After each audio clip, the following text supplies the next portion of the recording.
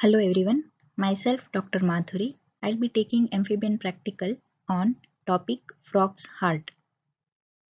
So what we are going to discuss under this topic is study of frog's normal cardiogram and effect of temperature on cardiogram, then effect of stainous ligature on frog's heart and properties of cardiac muscle.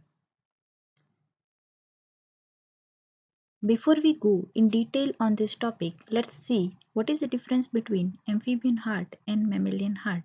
In amphibian heart, pacemaker is sinus venosus, whereas in mammalian heart, pacemaker is SA node, that is sinoatrial node. Pacemaker is nothing but it is the one which generates impulses. In amphibian heart, there are three chambers. Those are two atrias and one ventricle. Whereas in mammalian heart, we have four chambers. Those are two auricles and two ventricles. Now in amphibian heart, the blood which has been pumped is mixed blood, that is oxygenated and deoxygenated blood. In mammalian heart, the blood which has been pumped is oxygenated blood from left ventricle. In amphibian heart, the nutrition is received by blood which is going through the chamber, whereas in mammalian heart, it is received by coronary vessels. These coronary vessels are absent in amphibian heart. Conducting tissues are absent in amphibian heart, whereas it is present in mammalian heart. In amphibian heart, normal heart rate is between 30 to 50 beats per minute, whereas in a mammalian heart, it is 60 to 100 beats per minute. Crescent line. It is a line which is present between sinus venosus and auricles. It is present in amphibian heart, whereas it is absent in mammalian heart. Now, this is a slide where I have shown anterior and posterior view of frog's heart. So now this is a picture A. So picture A is the one where I have shown posterior view, that is nothing but dorsal view. So picture A shows posterior view or dorsal view of frog's heart, and picture B, this is ventral view, it is nothing but anterior view. So ventral view or anterior view of frog's heart. Now in this picture A, this is sinus venosus. As I said, sinus venosus is pacemaker in frog's heart. These two are auricles and this is ventricle, right? Now, in picture B, that is anterior view or ventral view, we can see definitely two auricles and ventricles, and this is truncus arteriosus, which gives aortic trunks. So this is about frog's heart, anterior and posterior view. In the next slide, I have uploaded a video where it has been shown auricles, ventricle, sinus venosus and truncus arteriosus. So let's see in the next slide.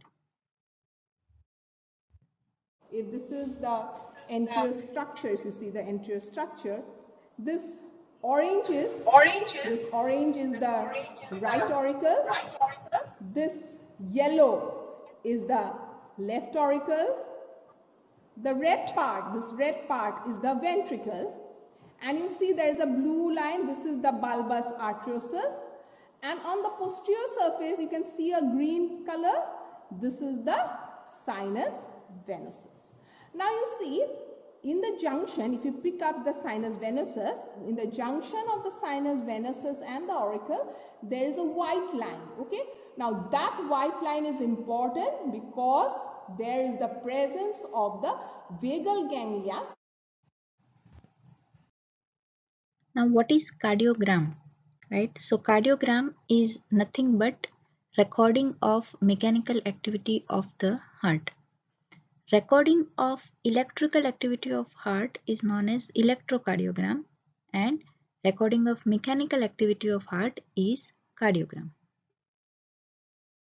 Now let's see the procedure.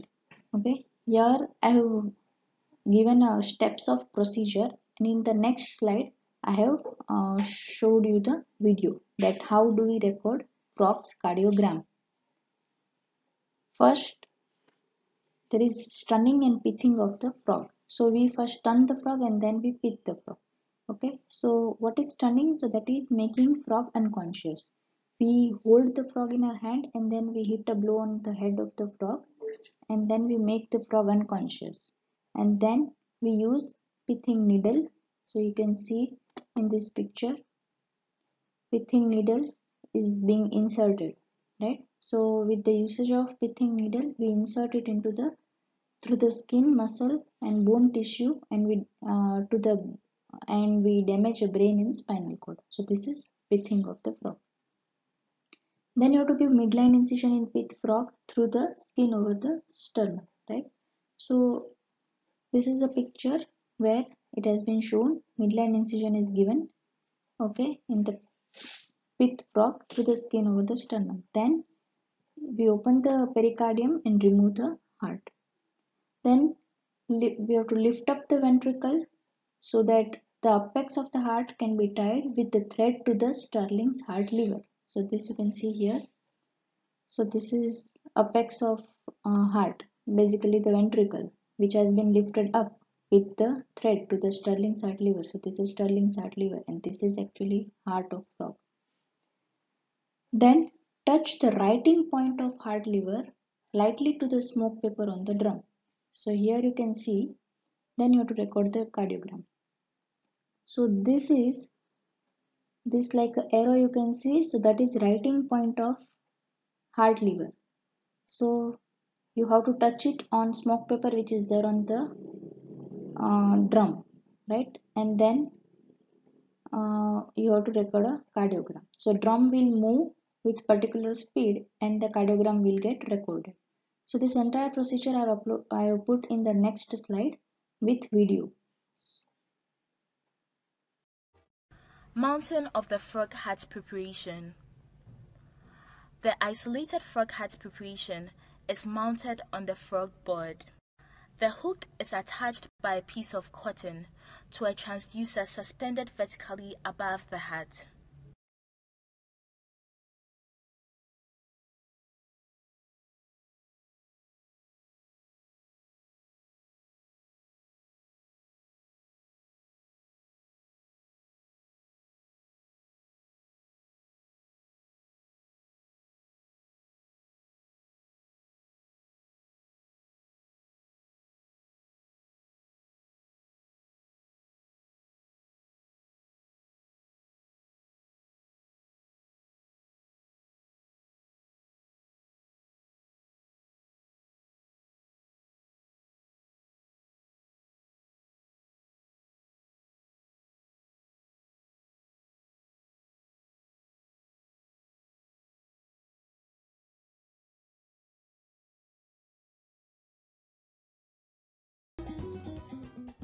It is essential to keep the preparation moist at all times during the experiment by dripping physiological salt solution onto the surface of the hat.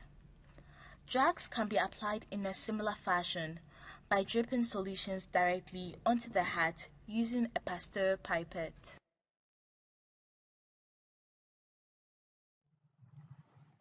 So now cardiogram of frog's heart, right? So as I showed you in the previous video that cardiogram of the frog was recorded on drum, right? So how actually it looks? So it looks as it has been shown here in this picture, that is, you can see here upstroke, downstroke, upstroke, downstroke, upstroke and downstroke, right? So this upstroke is because of contraction of sinus venosus and downstroke is relaxation of sinus venosus. Then again upstroke is because of contraction of atria and then downstroke is because of relaxation of atria. Then this upstroke is because of contraction of ventricle and downstroke is because of relaxation of ventricle. So S is activity of sinus venosus, A is activity of atria and V is activity of the ventricle.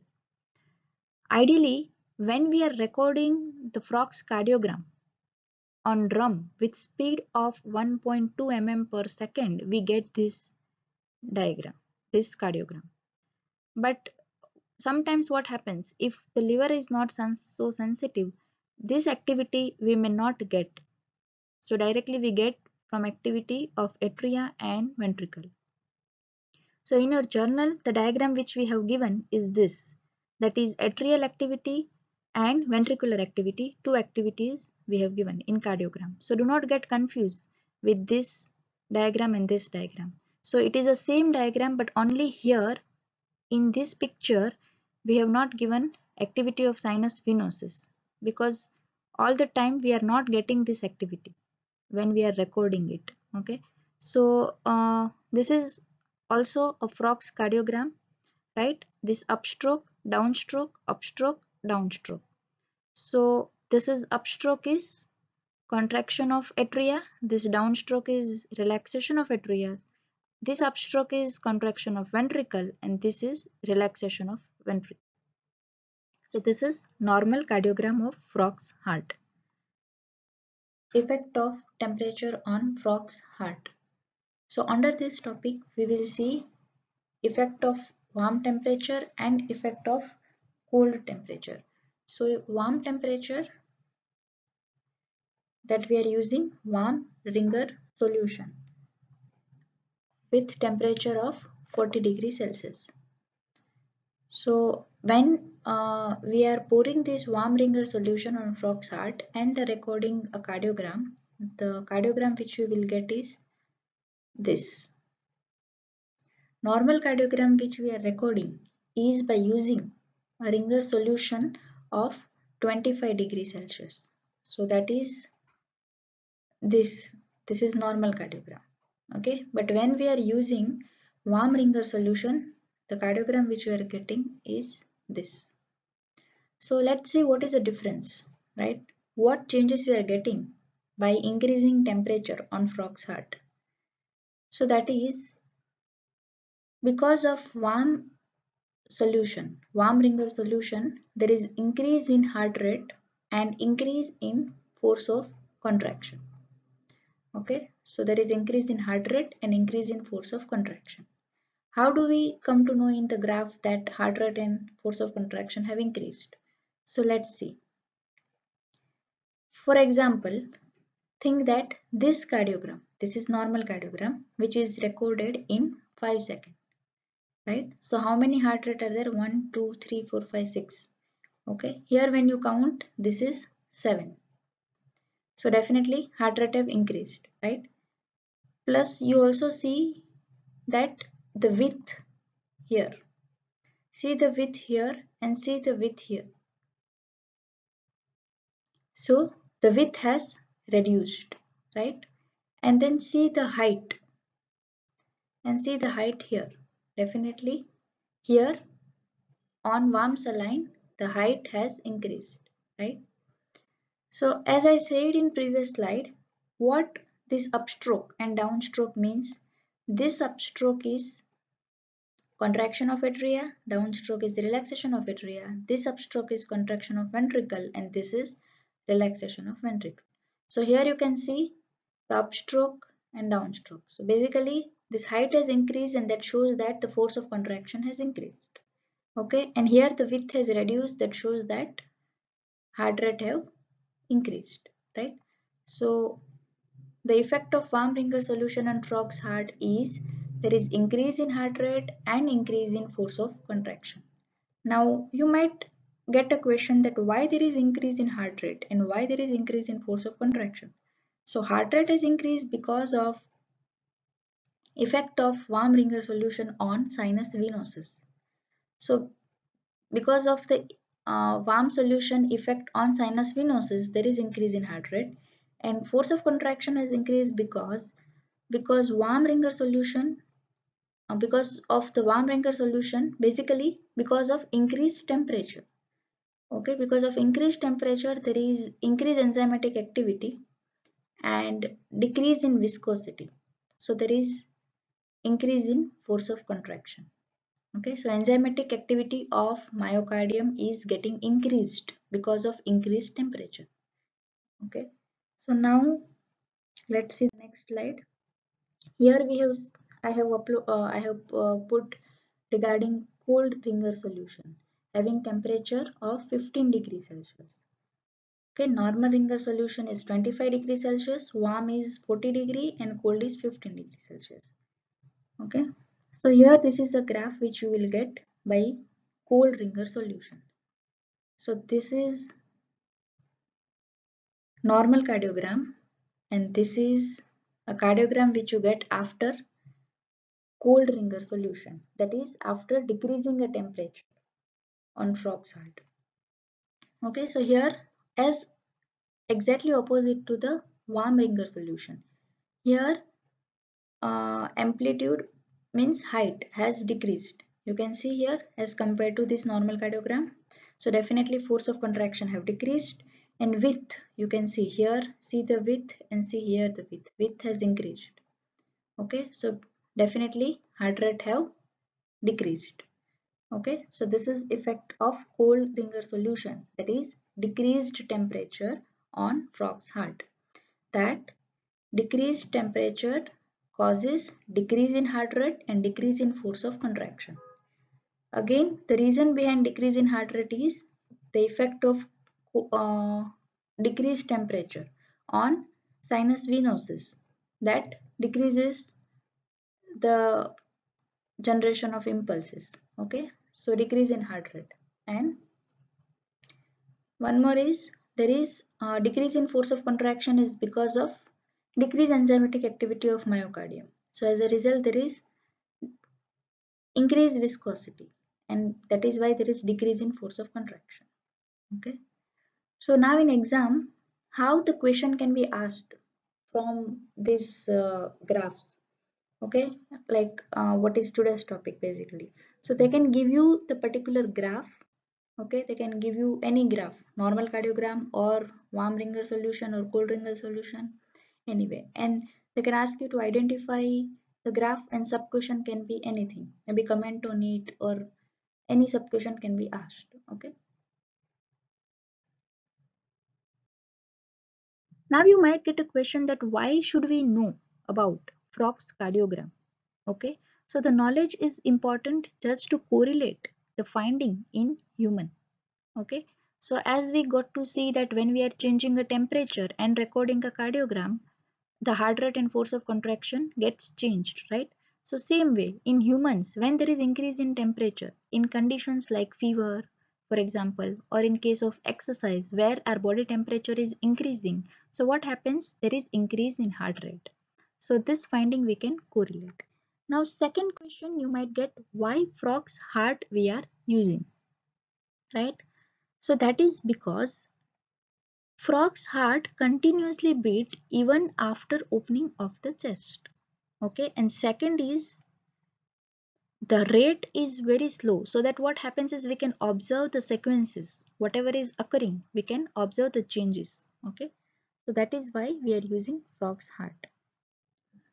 Now effect of stainous ligatures on frog's heart. Now how this name stainous ligatures have come, so that is from scientist name, that was Hermann Friedrich Stenius. So he did experiment on frog's heart by applying the ligatures, and he found out that what is the effect coming on cardiogram. So what happens is, let's see, he experiment did experiment on frog's heart by applying ligatures between sinus venosus and auricles. Right, so you can see this ligature which has been applied between two part, right? So now as I said that sinus venosus is actually a pacemaker of frog's heart, means it is generating impulse. Now because we applied ligature, the impulse could not go from sinus venosus to auricles. So what happened? This atria stopped beating for some time, atria and ventricle. They stopped beating for some time, and then what happened? One of the property of frog's heart, that is autorhythmicity. What is autorhythmicity? That is ability to generate its own impulse. So because of the property of autorhythmicity, the atria started generating impulse by itself. Okay, so the what graph we got is this. See what I have shown you here. You can see this is normal cardiogram, upstroke, downstroke, upstroke, downstroke, upstroke, downstroke, right? So this upstroke is because of atrial contraction, small downstroke is because of atrial relaxation. Then this is ventricular contraction and this is ventricular relaxation, right? So this is normal cardiogram. Now as we applied ligature between sinus venosus and auricle, right? So what happened? Impulse was generating, right, by sinus venosus, but it was not able to go to atria, right? So what happened? The sinus rhythm you can see, it is normal. This is sinus venosus rhythm, right? Sinus rhythm. Okay, but atria stopped beating for some time, right? So impulse, this is sinus rhythm only, right? It was stopped. Sorry, atria was stopped, right? So here you are not getting any atrioventricular rhythm, but after some time of application of ligature, right? You applied ligature here, and after some times of application of ligature, you are getting atrioventricular rhythm. Then again sinus venosus rhythm. Then again atrioventricular. Then again sinus venosus. Then again atrioventricular, right? So you can see normal sinus rhythm, but atrioventricular rhythm is very less, right? This is atrioventricular, this is sinus rhythm, this is atrioventricular, right? So this is the effect of applying first ligature on frog's heart. So what I have written here, on applying first ligature, the atria and ventricles stop beating for some time, right? Then sinus venosus beat at its original rate while atria and ventricle together beats at lower rate. So you can see here sinus venosus is beating at original rate, but the atria and ventricle is at lower rate, right? Let's see the next slide. Now what he did, he applied second ligature between atria and ventricle, right? Then what happened? This ventricle stopped beating for some time because impulse could not go from auricle to ventricle, right? So ventricle stopped beating for some time, but then after some time it start beating by generating its own impulse, right? So let's see what we got. The graph was like this. See, we applied second ligature between auricle and ventricle. Now what happened? Here there is sinus rhythm, then this is atrial rhythm, then sinus rhythm, then atrial rhythm, then sinus rhythm, and then we got ventricular rhythm. Basically, for some time ventricle stopped beating, okay, but sinus rhythm and atrial rhythm we got to see, okay, but after some time of application of second ligature, okay, we got ventricular rhythm because of property of autorhythmicity, okay. So what we got to see is sinus venosus is beating in normal way, means sinus rhythm is coming normal, but auricles are beating at slower rate and ventricles are beating at even slower rate. You can see here, see, this is sinus rhythm, then this is atrial, sinus atrial, sinus then ventricular, then sinus atrial, sinus rhythm, then atrial rhythm, sinus then ventricular. So 1 2 3 4 here and 5 atrial, then so many are sinus rhythm, okay, and ventricular is 2.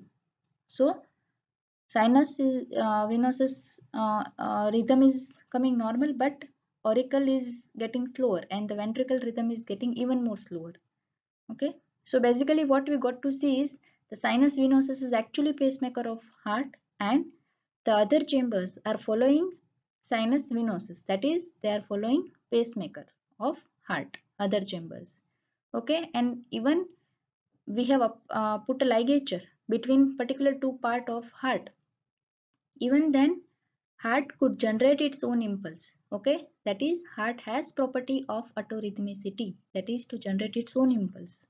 So that is what we got to see by applying stainless ligature on frog's heart. So on applying second ligature, that is here, ventricle stop beating for some time as I said, then ventricle start beating at slower rate. And now the sinus beats at original rhythm, atria beating at slower rate and ventricles are beating at even slower rate, that you can see in this graph. So this shows that So this shows that each of the heart chambers are capable of generating its own rhythm, though normally it follows the pacemaker. As I said, that heart chambers are actually following pacemaker, but even though they are following pacemaker, when impulse are not coming, what happens is they are able to generate its own impulse. Okay, so here we will see the final picture, what I explained in previous two slides, that this is normal cardiogram.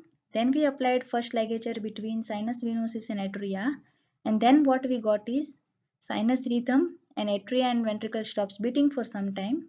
Then we got atrioventricular rhythm, atrioventricular rhythm, sinus rhythm. And then we applied second ligature between atria and ventricle. Then what we got is ventricle stop beating for some time. Okay. Then sinus rhythm was there, atrial rhythm was there, sinus rhythm was there, atrial rhythm was there. Then we got ventricular rhythm. Okay. So sinus rhythm was normal, but then atrial rhythm was at slower rate and ventricular rhythm was at even slower rate. So by doing this experiment, the property of cardiac muscle to generate its own rhythm and the whole heart normally follows a pacemaker could be demonstrated by applying strenuous ligature and its effect on frog's heart. Okay. Okay, now let's see properties of cardiac muscle. So we will see one by one. First, let's know the name. That is, first one is long refractory period, then all or none low, then staircase phenomena, then summation of stimuli, and extrasystole with compensatory pause. Now, first four properties which I have written here, this we do in stainous heart, that is quiescent heart. Okay, but this last property, extrasystole with compensatory pause, we experiment on beating heart. Okay, so let's see properties, that is long refractory period. Okay, as name suggests, long refractory period. What do we mean by refractory period? So that is period where heart do not give response. So it is unresponsive state to the stimulus. Okay, so there are I have uploaded one picture. Let's see that. See, this is actually action potential of heart. Okay, so this is the action potential of heart. It is electrical activity, and this is mechanical activity. Okay, so this is mechanical activity, right? Latent period, contraction period, relaxation period. Okay, so now as I said you, absolute refractory period and relative refractory period. Okay, so these are the two types of refractory period. So this yellow color which you are seeing, okay, entire thing is absolute refractory period. What do we mean by absolute refractory period? Absolute refractory period is nothing but it is a refractory period where the heart is absolutely refractory, means it do not give response to the stimulus at all, no matter how strong and how long stimulus we are giving. But relative refractory period is the period where heart gives the response when the strength of stimulus is increased, right? So this is difference between ARP and RRP. Okay, now why should you know this? See, that is uh, because of long absolute refractory period. Okay, see here one of the property I am saying, it is long refractory period. So because this refractory period is of 250 millisecond. Okay, and because of this heart cannot get tetanized because of this long refractory period. Okay, during this period if you give second stimulus to the heart, it will definitely not respond at all, and that is why heart cannot get tetanized. Okay, now let's see the next. So when you want to correlate with this action potential, this mechanical activity, so this is absolute refractory period is from 0 to this phase 3, and this relative refractory period is phase 3 to phase 4. Okay,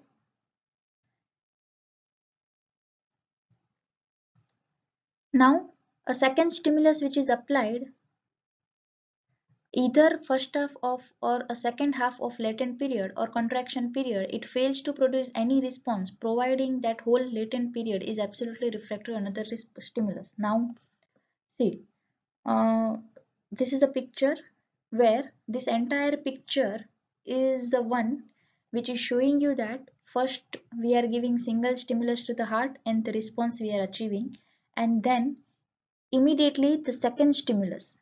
This 4 diagram is of second stimulus. So second stimulus we are giving, and during different phase of mechanical activity of heart. Okay, so that is second stimulus is given during relaxation period. This is a picture. Then during this is after relaxation period, this is during relaxation period, this is during latent period, and this is during contraction period. Now what is happening, the result we will see. So first picture is of single stimulus, so this is a arrow, right? Single stimulus is given, and this is what we got, the graph, right? Now what we did, the second stimulus, on this only we are giving second stimulus, right? So this is first stimulus and we got this. Now we gave second stimulus, so this is second stimulus, this is after relaxation period. So second stimulus is after relaxation period, so this is contraction, this is relaxation. So in after relaxation period, the second stimulus we are giving, so this is what we got, right? Means we are getting a response from heart. So why the height is slightly increased here, it is because of beneficial effect, because some immediately after relaxation period we are giving stimulus. So what happens is some amount of calcium would have been present of previous stimulus, and that is why slightly height is increased. Now second stimulus we are giving during relaxation period. This was after relaxation, so that is why here. Now this second stimulus we are giving during, so before ending down only we are giving. So this is what the response we get, right? Now in this picture they have given during latent period. So what is latent period? LP is latent period. So latent period is nothing but it is a period between stimulus and initiation of contraction, right? So when we are giving second stimulus during latent period, this is latent period. So when we are giving stimulus during latent period, what happens is there is no response. Heart will not give any response. Okay. And then this is a picture where during contraction phase, okay, during contraction phase, if you are giving a stimulus, so this is second stimulus which is given during contraction phase, you are not getting any response. So what we got to see is during and after. So this is after relaxation period, this is during relaxation period. So during and after relaxation period, the stimulus which is given to heart, that will produce response, but in other phases during latent period or during contraction period, okay, if you give, it will not produce any response. Okay, and that is because of long refractory period. Okay. Now next property, that is all or none law. As name suggests, all or none, right? So all means it gives response and none means it do not give response, right? So let's see what this says. So what I have written here, with a single inadequate stimulus, the ventricle does not respond at all.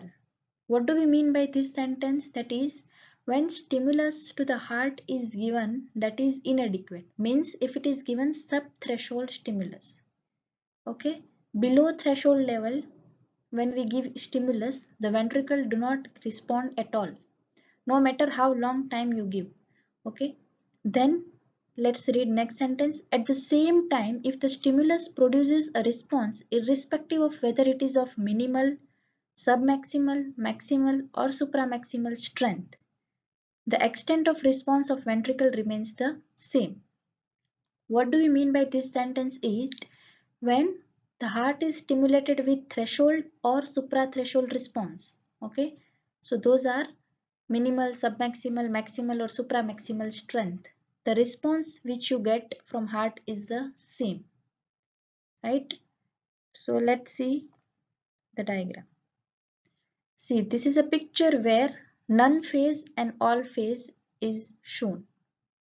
Okay, none means when you have given stimulus subthreshold. Okay, so this is subthreshold stimulus. Okay, where you do not get any response. You can see there is no response at all.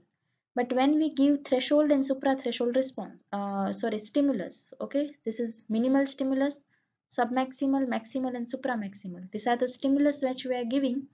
This is a response which we are getting, right? So response is same, okay. Uh, that is a all or none law. Now you might get a question that what is this written in centimeter, right? So that is nothing but it is distance between primary and secondary coil. It has been already taught in introduction class of amphibian lab, right? So this centimeters which are written is distance between primary and secondary coil.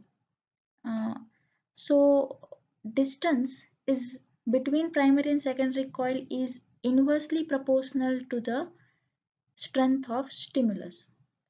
Means if the distance is more, the strength of stimulus is less. And if distance is less, the strength of stimulus which is given to the heart is more. Now you can see here it is 18 centimeter. Means distance is 18 centimeter. Whereas from 18 here all are slowly decreasing. Right? So what I said, distance and strength of stimulus is inversely proportional. So here the distance is slowly getting decreased. Means from here when you go this side, the strength of stimulus is slowly getting increased. And that is why as you are increasing strength of stimulus, you are getting response. That is from here onwards we are giving threshold stimulus and the response is what we are getting. But this is subthreshold. Okay, so here we are not getting response. So this is all or none law. Next property is staircase phenomena or TREPE. Okay, TREPPE. Now what this says is if the quiescent heart is stimulated 5 to 6 successive stimuli, means when we are giving 5 to 6 stimuli, okay, in such a way that each falling in relaxation period of previous contraction, means we are giving 5 to 6 stimuli and this each 6 stimuli means first stimuli, second, third, fourth, fifth, each stimuli are given in such a way that it falls in relaxation period of previous stimuli, right? So what result which we get is height of subsequent contraction is more as compared to previous one. So this is staircase phenomena. You will understand this by picture. See, we have given 5 to 6 stimuli. Okay. So result which we are getting is slowly this height of this is increasing, right? See this height, this. So slowly height is increasing. So this is nothing but staircase phenomena or TREPE. Right, but this phenomena you will get to see whenever the stimulus which you are applying is given in such a way that it falls in relaxation period of previous stimulus. And why we are getting this is because of beneficial effect. This is also taught to you. What is beneficial effect? Basically it is because the presence of calcium in because of the previous stimulus, right? So that is why this height is slowly getting increasing by each stimulus, right? So this is staircase phenomena. Now let's see next property, that is summation of stimuli. So what is this? In this, when we are giving 10 to 20 stimuli, okay, 10 to 20 stimuli in such a way that uh, gap between two stimuli is half to 1 second. Okay, it is only half to 1 second. In that way, when we are giving 10 to 20 stimuli to the quiescent heart, okay, the response is achieved by summation.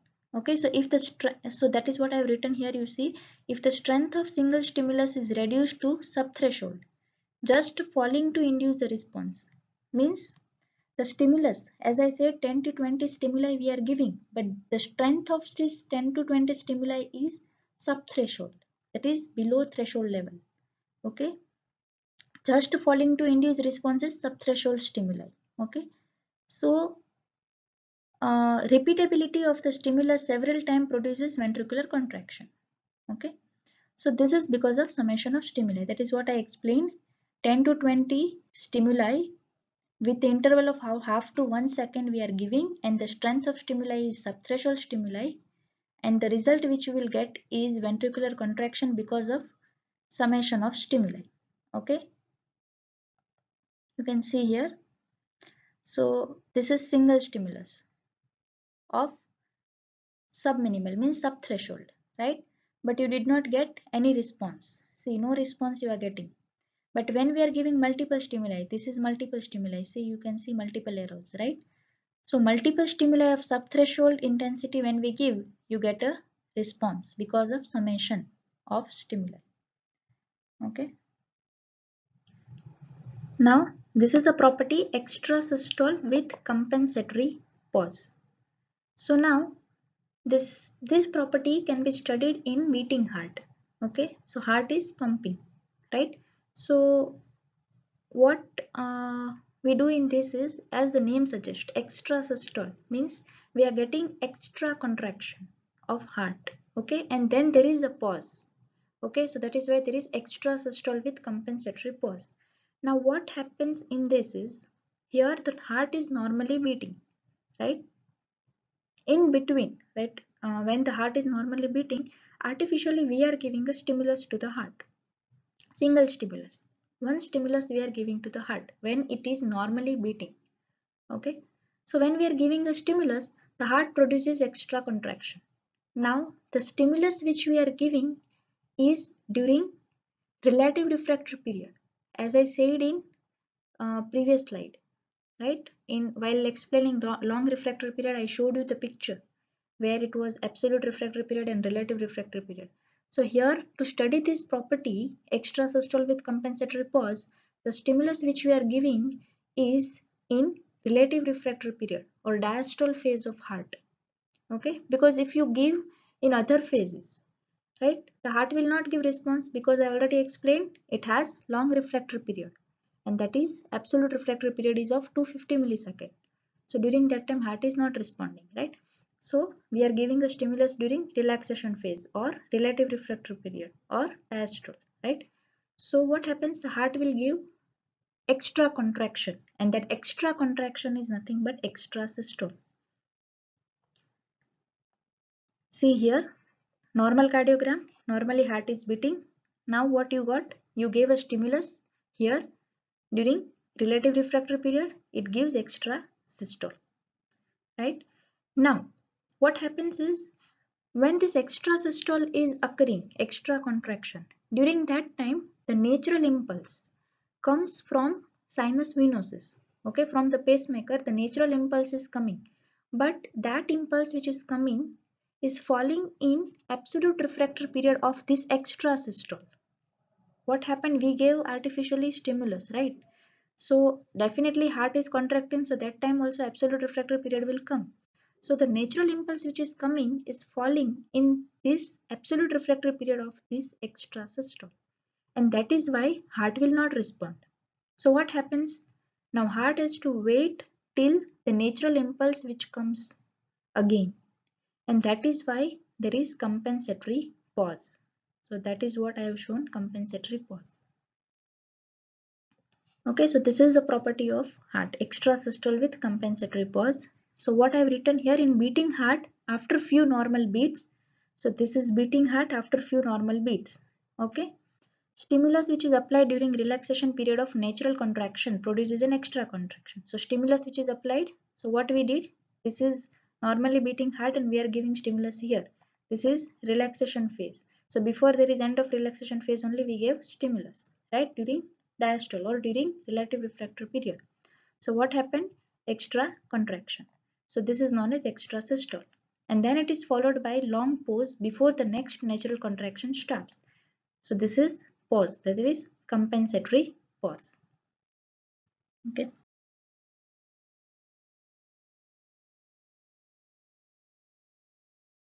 Thank you.